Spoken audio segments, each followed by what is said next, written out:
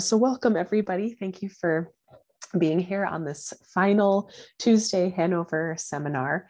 Every year, or I should say every semester, we try to have at least one graduate student presenter. So we're lucky enough that Shivan was willing to present her work as that graduate student this spring.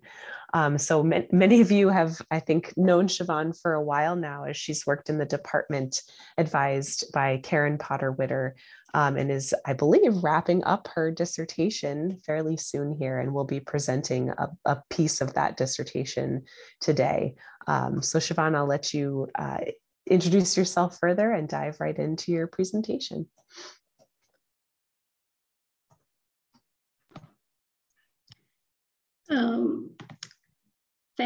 Thank you, Emily, for the nice introduction. Hello, everyone. My name is Shivan JC. I'm a PhD candidate here in the Department of Forestry. And today I'll be sharing with you all a research project that I've been working on for the past few years. It is about logging businesses in the Lake States region of Michigan, Minnesota, and Wisconsin. I'll be talking about the status of logging industry in the Lake States region, the issues and economic effect. So,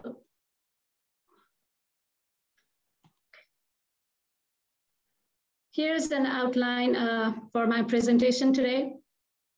I will start by talking briefly about forest in the Lake States region and forest products industry, then move on to talking about logging businesses specifically, and then talk a little bit about economic effect of logging businesses in the Lake States region, and then key takeaways from today's presentation.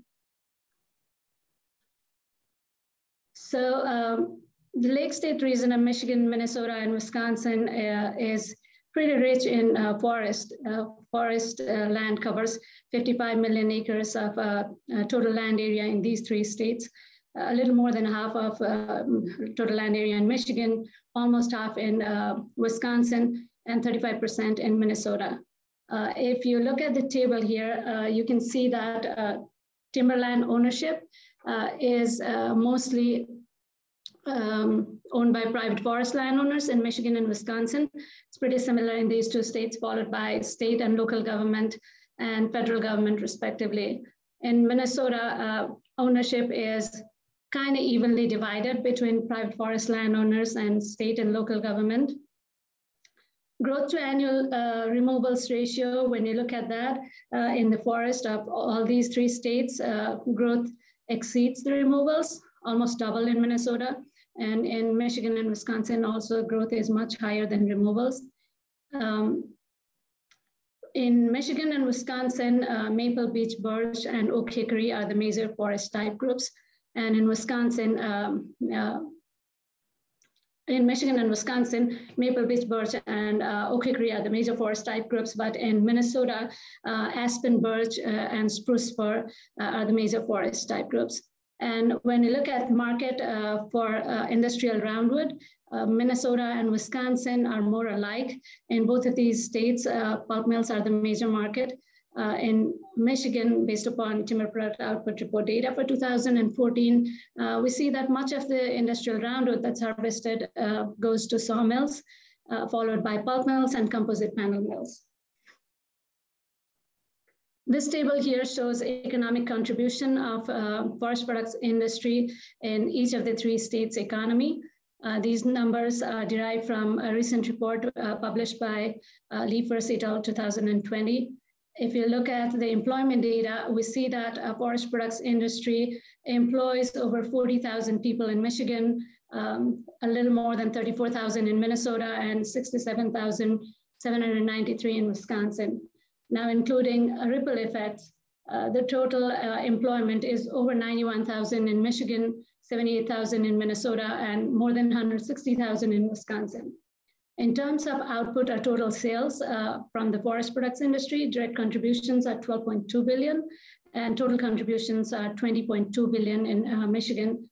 Likewise, it's 18 billion in total contributions in Minnesota, and close to 40 billion in Wisconsin. So why I'm showing these numbers is because these data show the importance of forest products industry in each of the 3 states' economy. Now, the logging businesses are an essential component of the forest products industry. These are the people who are responsible for connecting our forest resources with the forest products industry.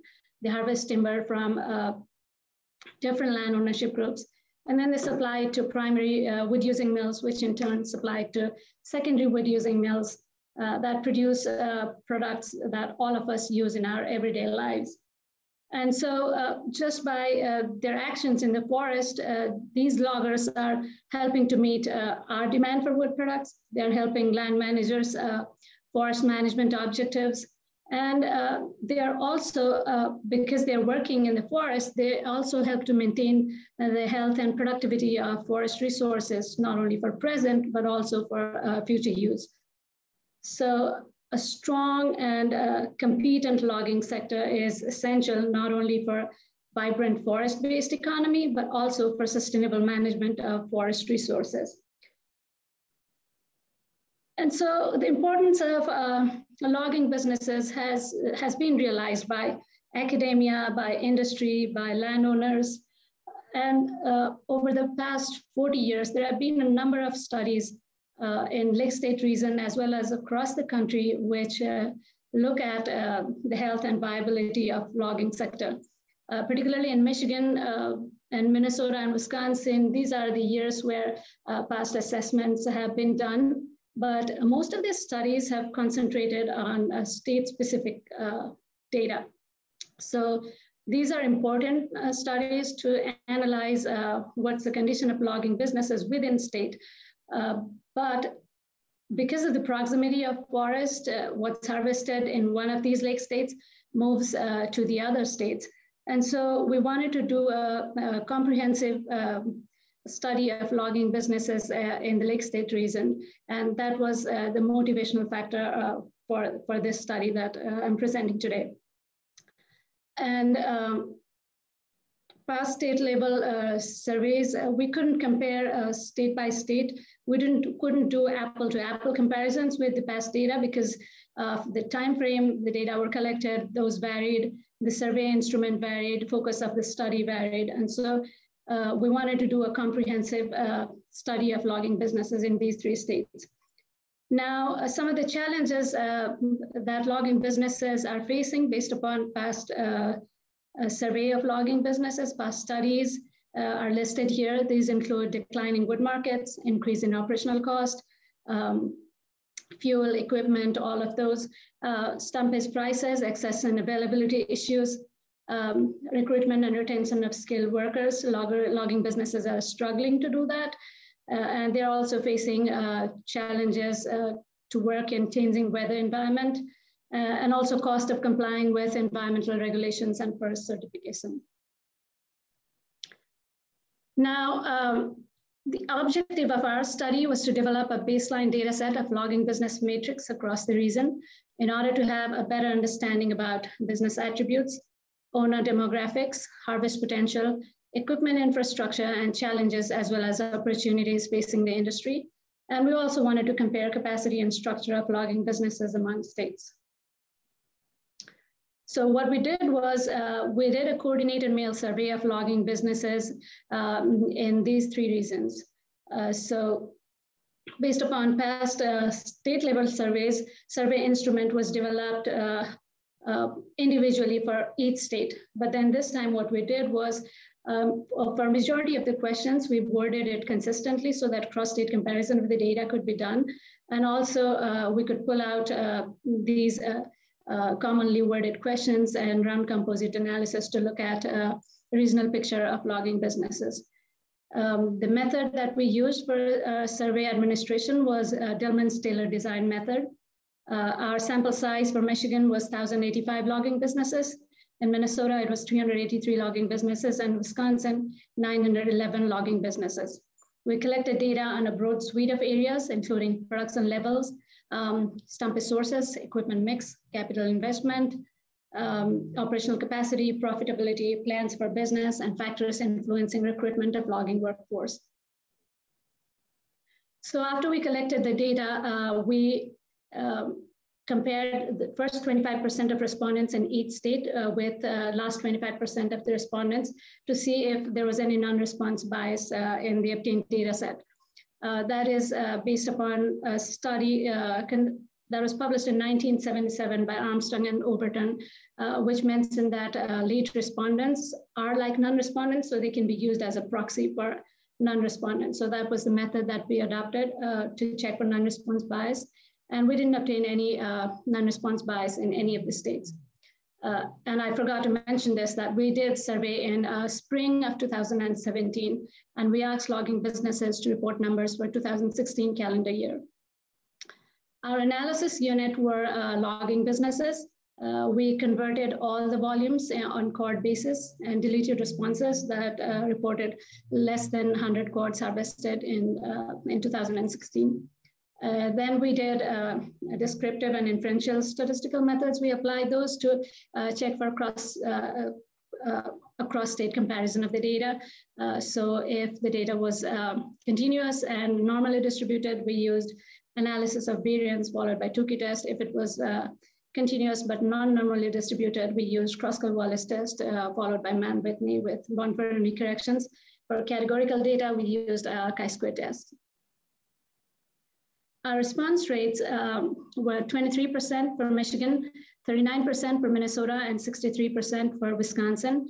Total usable responses after removing undeliverable addresses were 550. And for composite analysis, to be more representative, we weighed the total volume harvested based on USDA Forest Status Update 2016 reports. Here are some of the findings.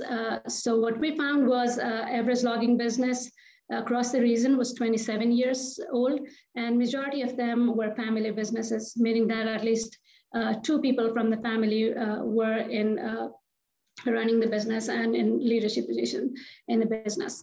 63% had 1 owner, 21% had 2 owners, and the remaining had 3 or more owners. If you look at the graph here, majority of logging businesses in our study region had been in existence for 20 years or more, and there are very few that are open in the last 10 years. We also looked at owner's age. So average logging business owner in our region was 54 years of age and had 32 years of experience in logging business. Again, the graphs here show this distribution according to owner's age, and we see that a large percentage of the owners were either 55 years of age or more than that.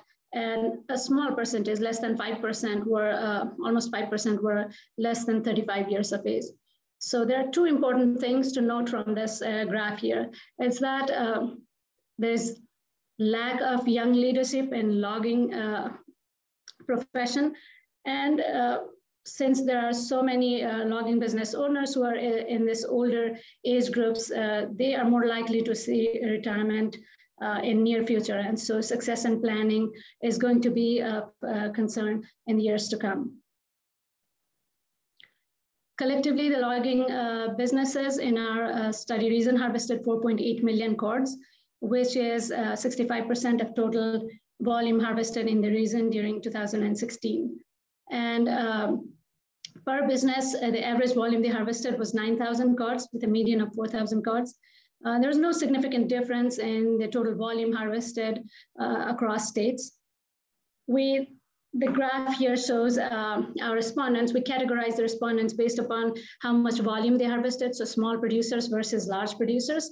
These 5 categories denote those harvesting 100 to 1,000 cords, 1,001 to 5,000 cords, 5,001 to 10,000 cords, 10,001 to 15,000 cords, and more than 15,000 cords. And this axis here gives percent of harvest volume. So we see that majority of our respondents were small producers who produced less than 5,000 cords, 55% of them. And they harvested a small percentage of total volume harvested. So they harvested 11% of the total volume. But the largest producers who harvested more than 15,000 cords in 2016, there were 13% of them, but they harvested 58% of the total volume produced in the region. So what this shows is that despite the presence of many small logging businesses across the Lake State region, market is disproportionately dominated by few large producers who seem to have an advantage over smaller producers. It could be because of the economies of scale. It could be because of allocative efficiency. Maybe they can hire and retain employees better than the small businesses. They have better access to prices and markets. These things we can say because these were the kind of responses we obtained in the written segment of our survey from logging businesses. We also looked at the harvesting system used and found that about a quarter of the responding businesses harvested timber exclusively using chainsaws, but the percent of total volume harvested by chainsaw was very small, like 10%. Cut to length harvesters, 54% of the volume was harvested using this method, and fellow brunsers 36% of the volume. Now, if we look at this data per state, then Michigan and Wisconsin are more alike. So in both of these states, majority of the volume was harvested using cut-to-length harvesters. And in Minnesota, most of the volume, more than 70% of the volume was harvested using fellow brunsers. Also, a significantly higher percentage of volume in Michigan and Wisconsin was harvested using chainsaws as compared to Minnesota. We looked at the source of stumpage and how logging businesses acquired their stumpage. So we found that more than 2/3 of the stumpage harvested in the Lake State region was self-purchased by logging businesses. This varies significantly from what goes on in US South, because in US South, most of the volume, most of the stumpage is purchased by wood brokers, and then loggers negotiate a wooden cut and haul rate with wood brokers.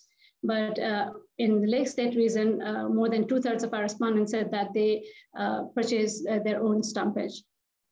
This can give advantage to logging businesses because they can negotiate their own price, and they can cut out the middle entity, so transaction cost is lost there. So that could increase their profit potential, and also they can that gives them more independence to conduct their harvesting operations.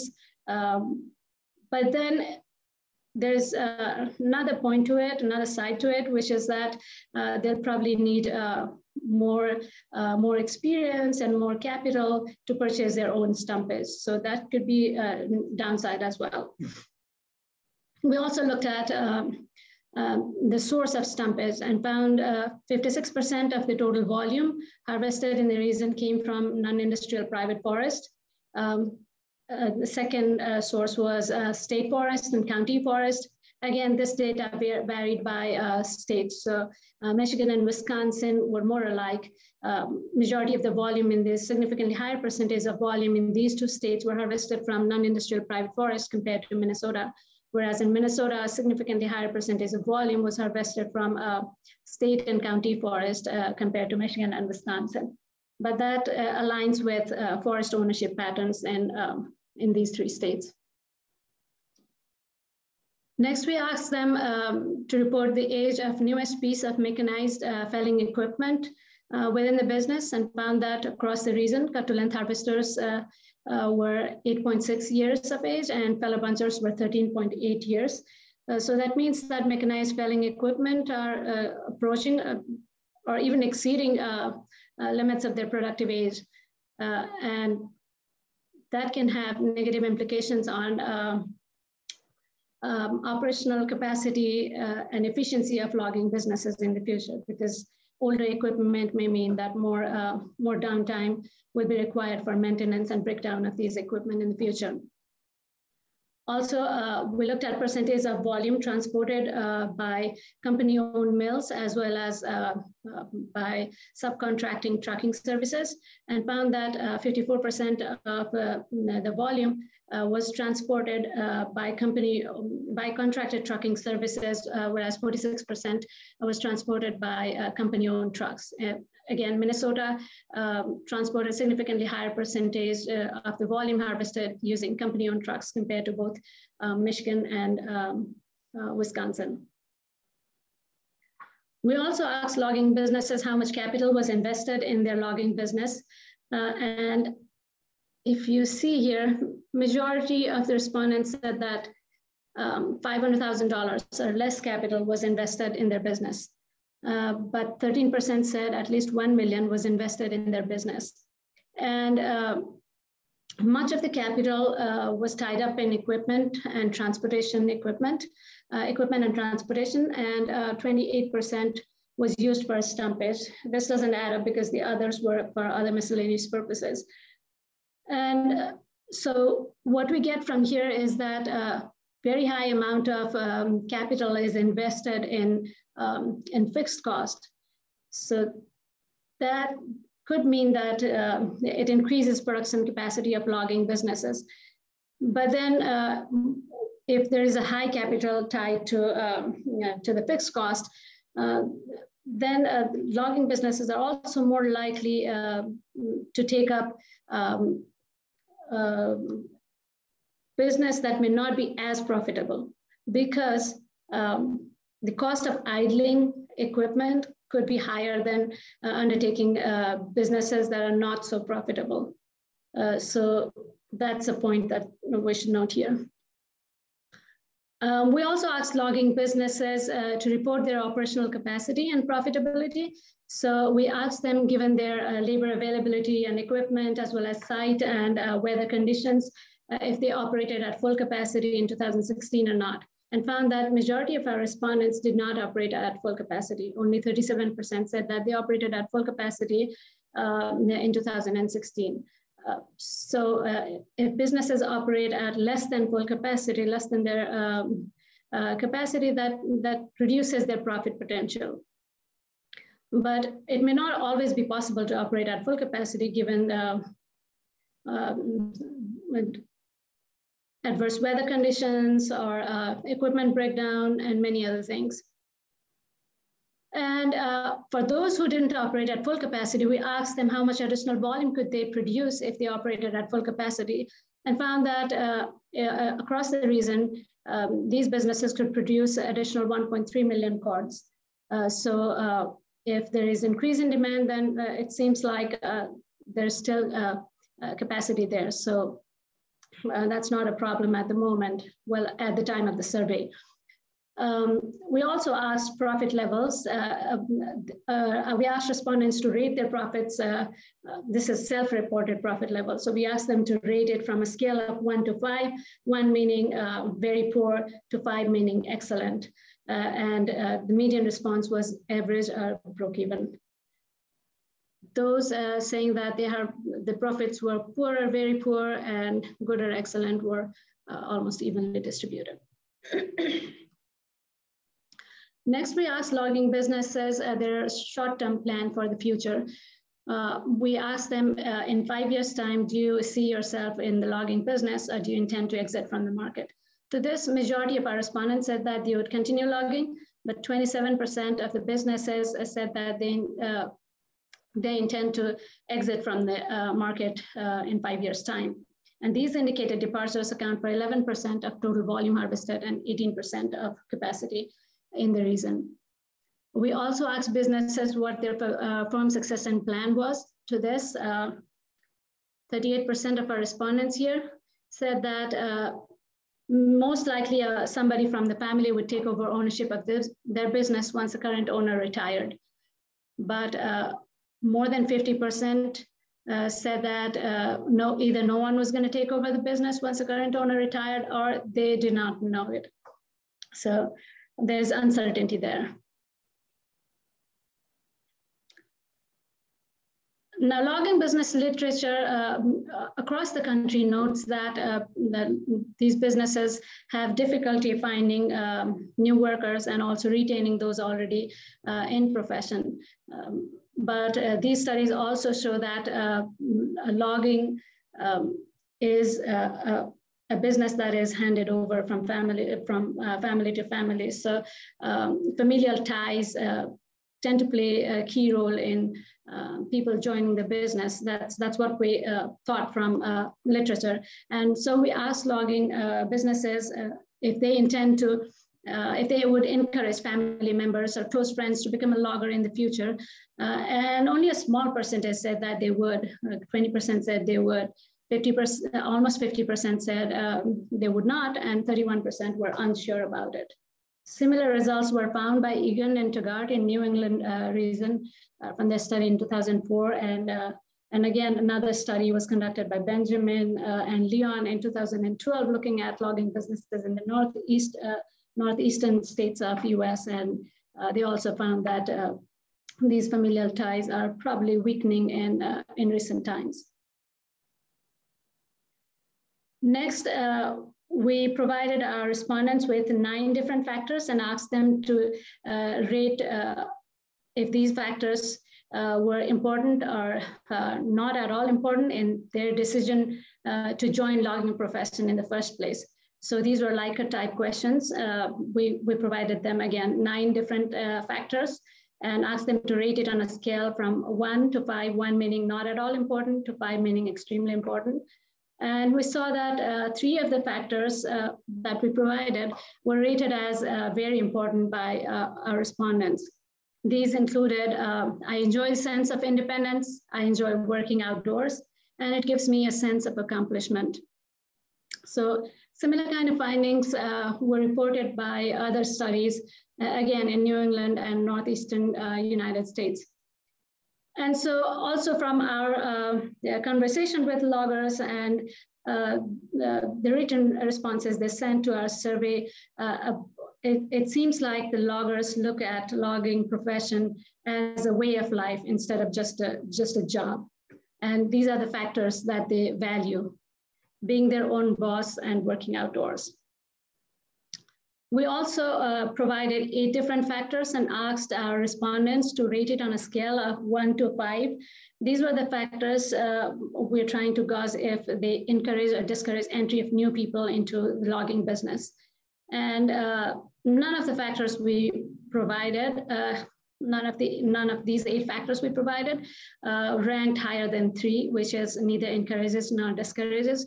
Work environment was right in that cusp, like 3. It neither encourages nor discourages entry of new people into business. All other things, including peer wages, benefits package, health of the industry, all of these things were found to discourage entry of new people into the logging profession.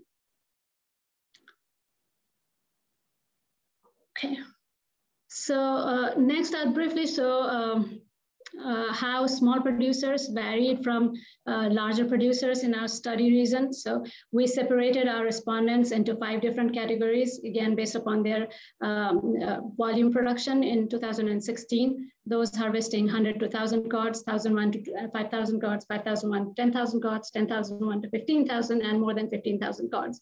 And looked at some of the industry and owner demographics. So this here shows average age of the owners by harvest category. So if you look at the graph here, we see that compared to small producers, larger producers tended to have relatively younger owners. Again, we looked at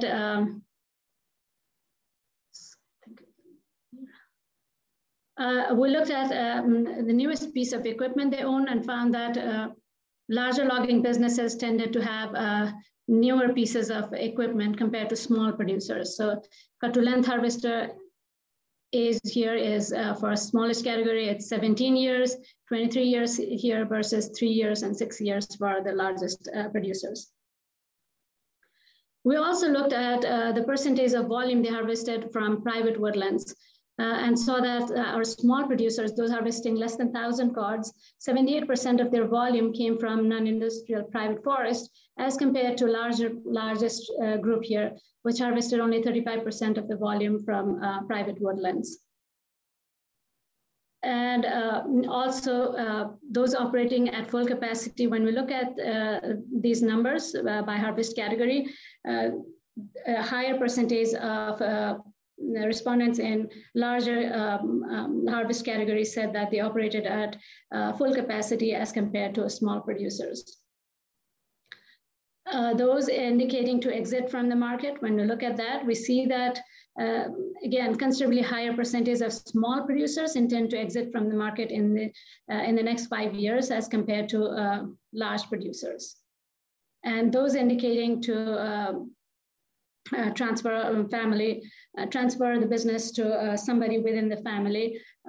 When we look at that data by harvest category, we see that for largest producers, 69% said that somebody within the family was going to take over the business once the current owner retired, as compared to 16% for the smallest producers.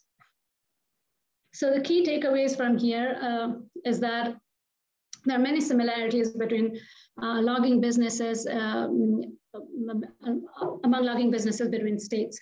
Markets are dominated by a few large producers who seem to be younger in age, have higher amount of capital invested in their business, own newer piece of equipment, and are operating at better operational capacity and probably are getting preferential treatment from mills.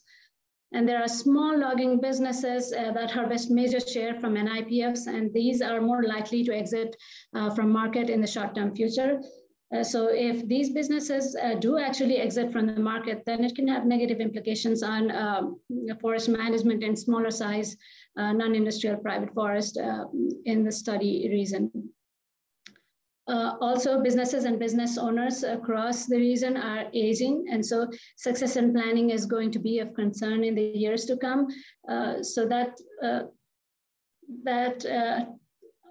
signifies that maybe attention should be paid to get the new generation ready for business takeover, whether it be through some kind of training or some support for succession planning decisions to these already existing businesses.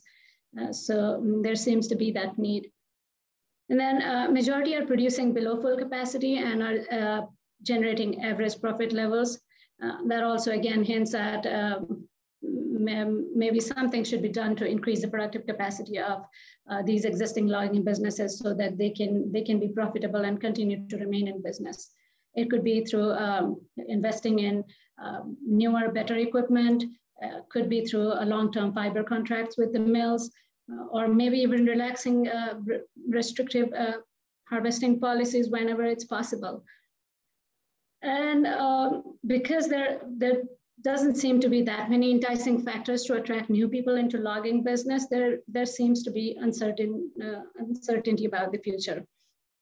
Currently, most of the loggers are white males. Maybe in the future we could look at diversifying the workforce, maybe include more women or people from other races, and also think about who is coming into the business and maybe approach younger generation with more technologically savvy ways, maybe approach them through social media and the internet and those kind of things. May help in the future. Let me check.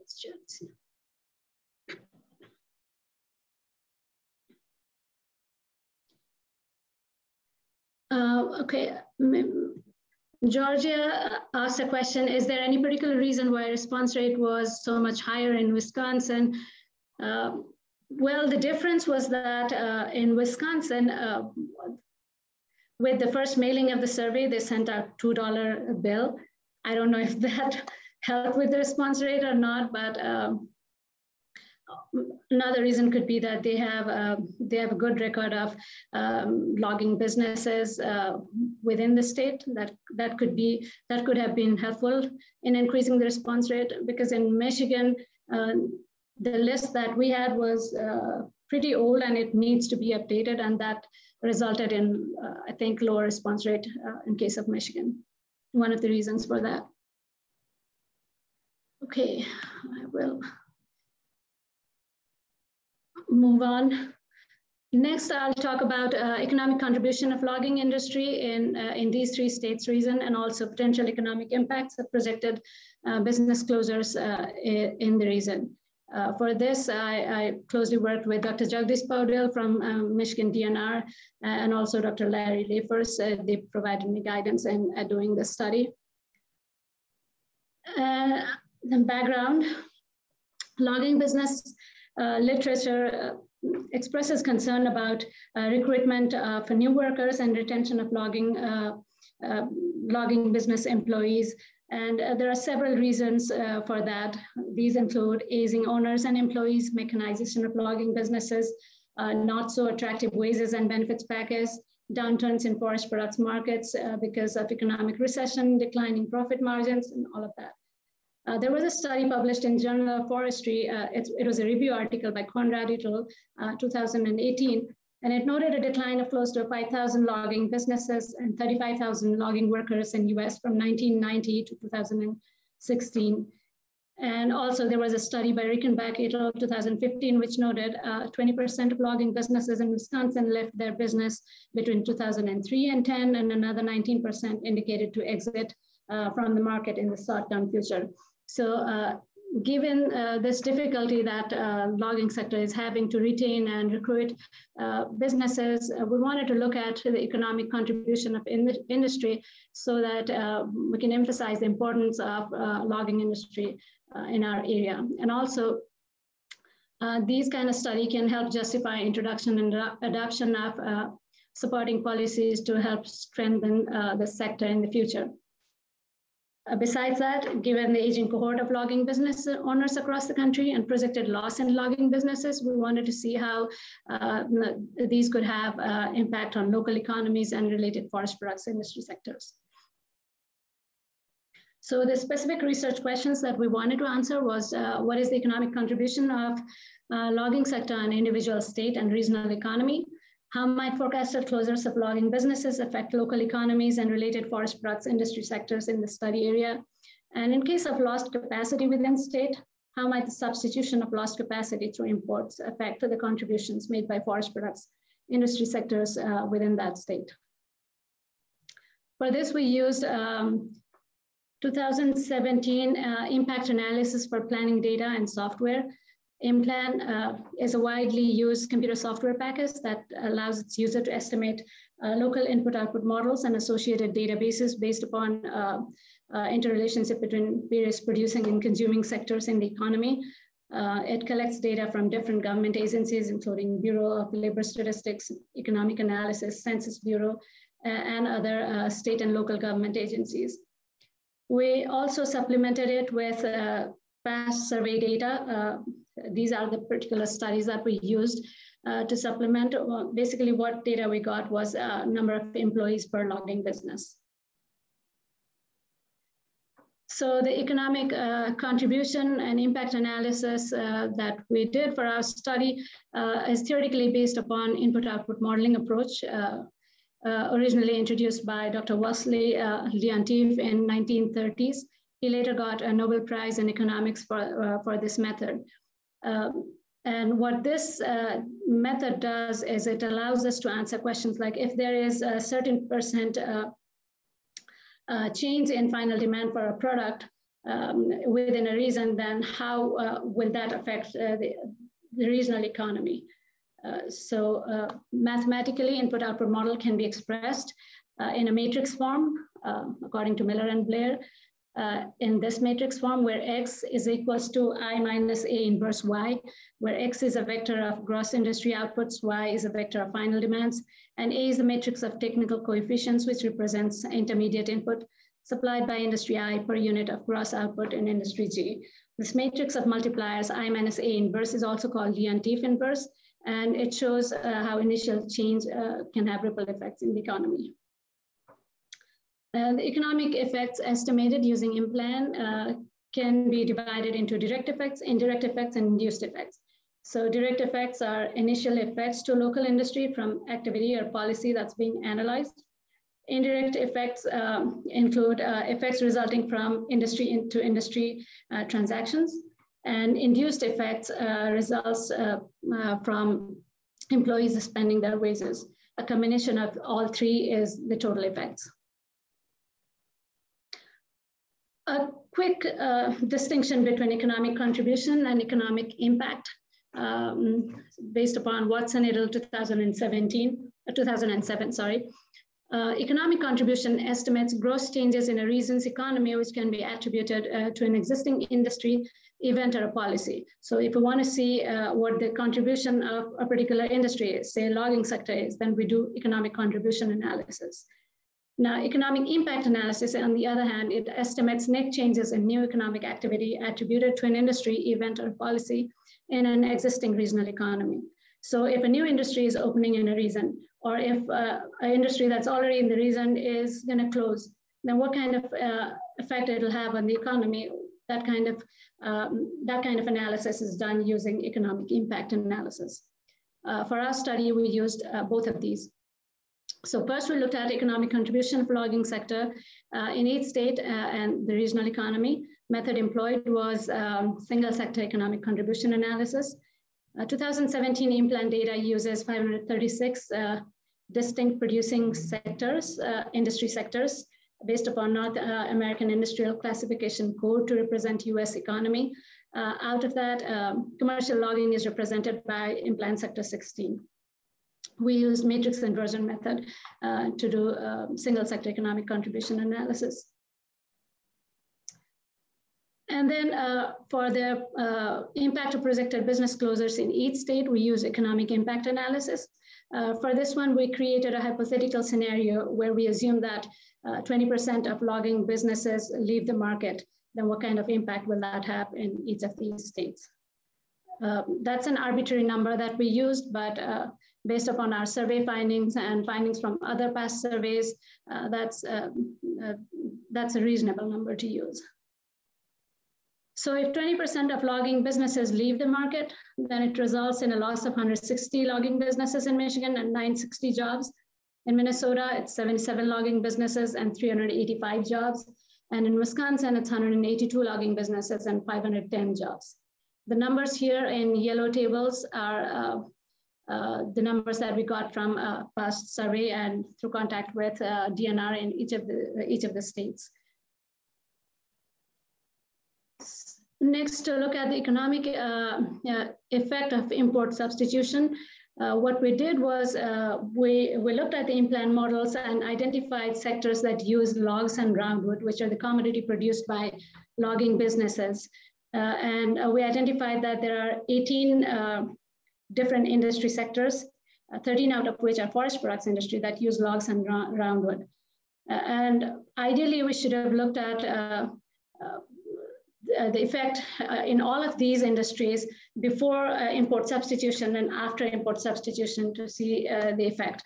But then for the sake of simplicity, we only considered top 5 forest products industry sectors that utilize logs and roundwood in 2017 and compared, conducted economic contribution of those 5 sectors before and after import substitution and looked at the change that resulted. In in-plan, that can be done by modifying what is called a regional purchase coefficient. And that is a proportion of total demand for a commodity by all users in the study area that is supplied by producers located within that area. So again, we reduced original RPC by 20% of its original value and looked at what effect of import substitution would be.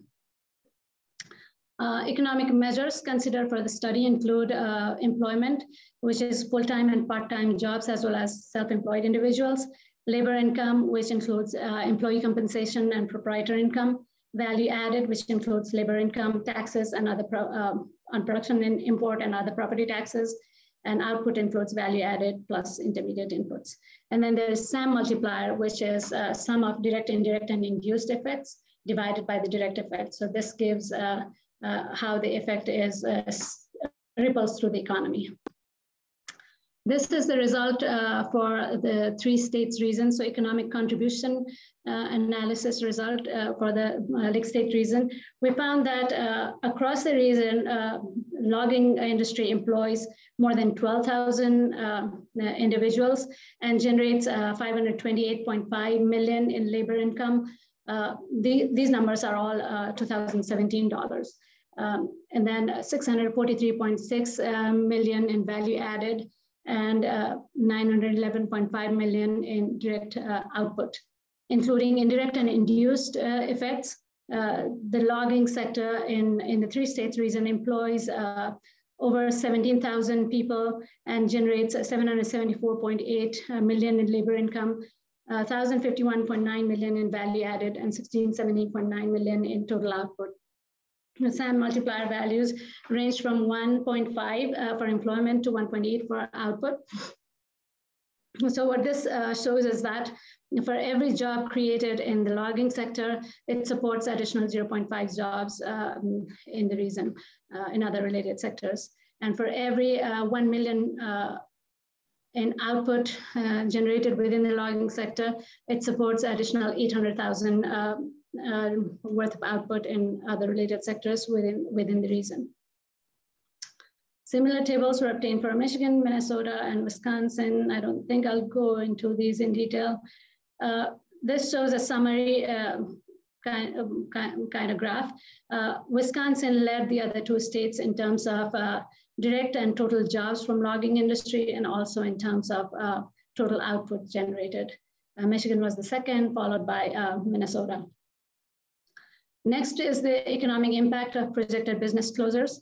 So as I mentioned earlier, we looked at, say, 960 jobs, direct logging jobs were lost in Michigan.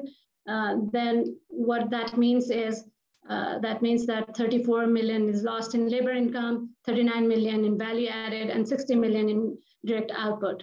But including indirect and induced effects, it translates into 1355 jobs in Michigan, 50.6 million in labor income, 66 million in value added, and 106.3 million in output. Again, similar thing for Minnesota, 385 job loss translates into a total loss of 497 jobs within Minnesota.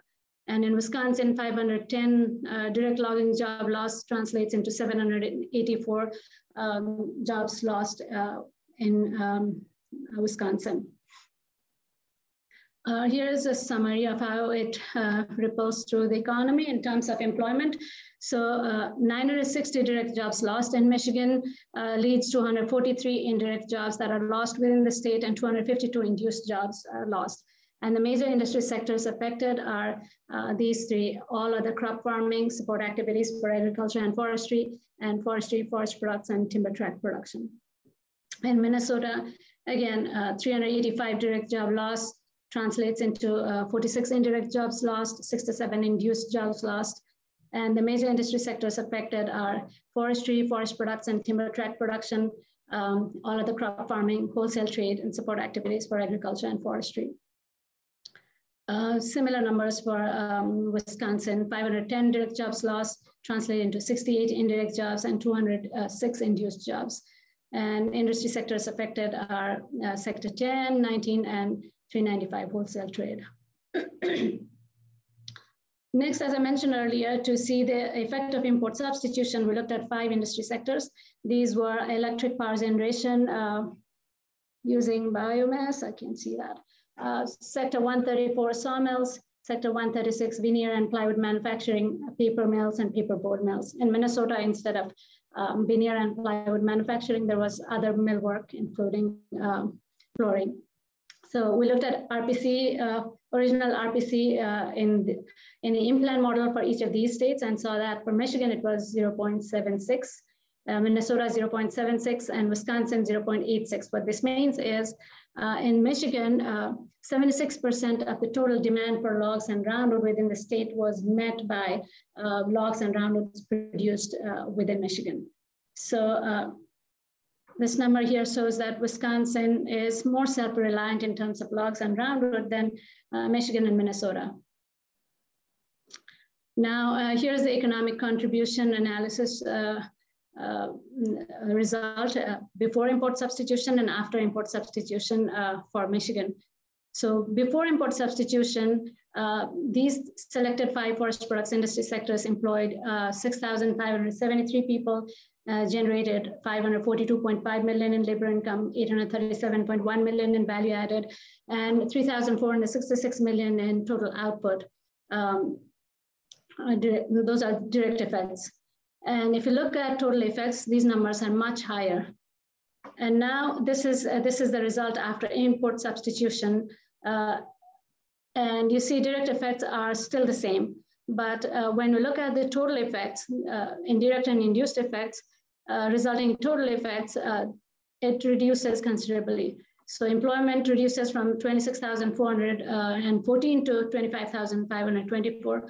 All other economic measures are reduced as well. Similar tables were obtained for Minnesota and Wisconsin. And this here shows a summary of the reduction. So because of import substitution, the number of jobs lost from these 5 selected sectors in Michigan were 867, in Minnesota 394, and the total jobs lost. And in Wisconsin, 1,088. Total labor income reduced in Michigan by 32 million, in Minnesota by 11 million, in Wisconsin 59 million. Value added declined by 42 million in Michigan, 17 million in Minnesota, and 78 million in Wisconsin. And in terms of total output, the reductions were 68 million in Michigan, 29 million in Minnesota, and 113 million in Wisconsin. And the industry sectors that were affected the most were commercial logging, wholesale trade, real estate, truck transportation, full service restaurants, and limited service restaurants. So key takeaways from this study is that logging sector directly employs over 12,000 people in the 3 states region and produces over $900 million in direct output, including ripple effects. The contributions are much higher. And there are 18 industry sectors, not only forest products industry sectors that use logs and roundwood, but other sectors sporting, I forgot what is exactly called, but something that makes sporting goods, and also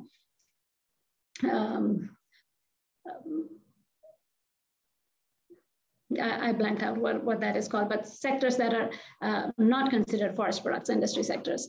And then there are 13 forest products industry sectors that use logs and roundwood as their inputs for production. And so changes in logging sector dynamics will have significant effect on forest products industry in the region and their economic contributions. So if there is a reduction in logging capacity within the region, and if we import it to meet local demand, then there will be substantial loss in indirect and induced jobs, labor income, value added, and outputs within the state. So note of caution is that the scenario developed here and the model presented are based on simplifying assumptions and may or may not truly represent the reality.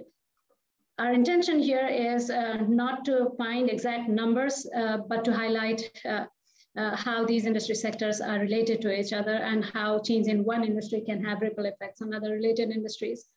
And also input-output models are based on assumptions of fixed input structure and do not consider changes that are possible as a result of technological advancements or price changes. So, so you should be cautious when explaining the results. Next step, for me particularly, is I'm working with Dr. Raju Pokhrel here in the department and conducting network analysis to look at the accessibility for assessing availability and competition for resources for our logging respondents in Michigan. So we located, geocoded the respondents and then looked at their wood basket and made a cool looking map here, which shows this is the competition index. So the darker green color shows areas where there is less competition, less number of loggers are competing for resources in these areas versus some of these areas where there are more than 20 logging businesses competing for resources in these areas, and looking at non-industrial private forest dependent businesses and non-dependent businesses and what are the differences. So that's something that I'm working currently.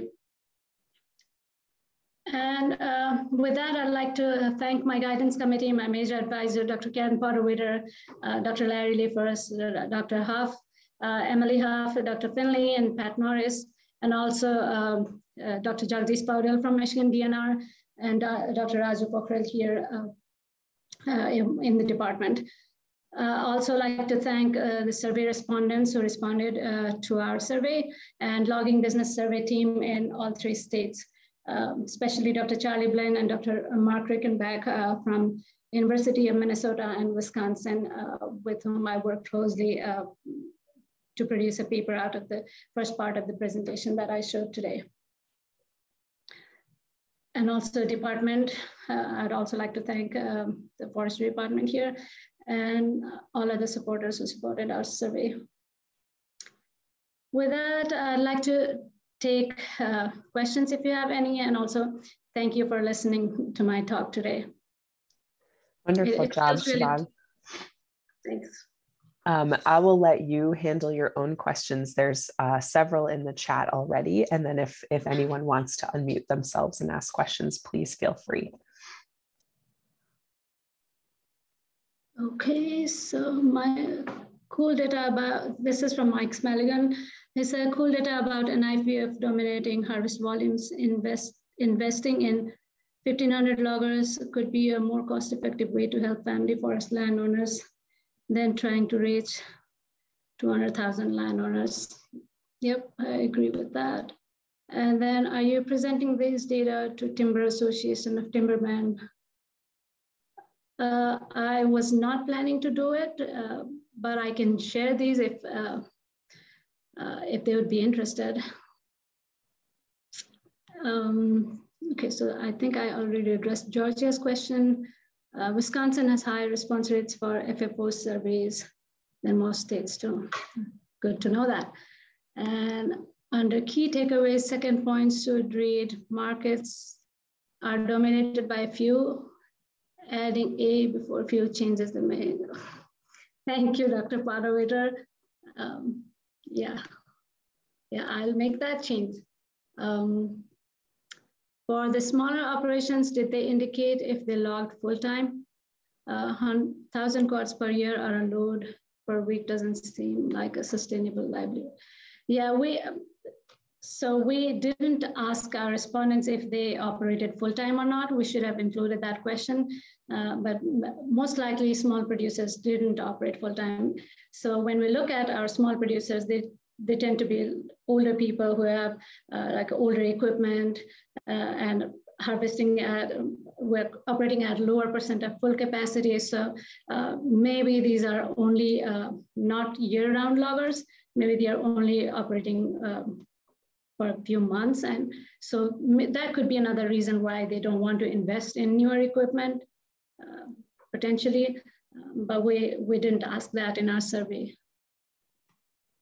Do the effects of import substitution include imports from neighboring states or just foreign import?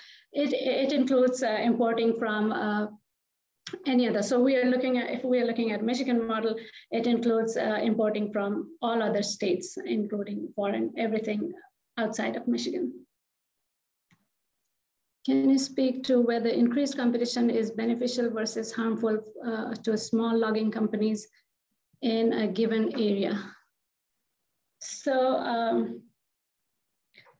I guess that depends. For small versus increased competition, I think small produce, based upon what we got in our written section of the comments, small producers said that they are having hard time competing with larger producers and producers that are backed by mills because they are getting for the same cord of wood delivered, they're getting different prices, lower prices. Small producers are compared to large producers, maybe because the mills want a sustainable supply of their resources and they want to build a good relationship with, or vice versa. Big logging businesses have better relationship with these mills, and they could be getting preferential treatment.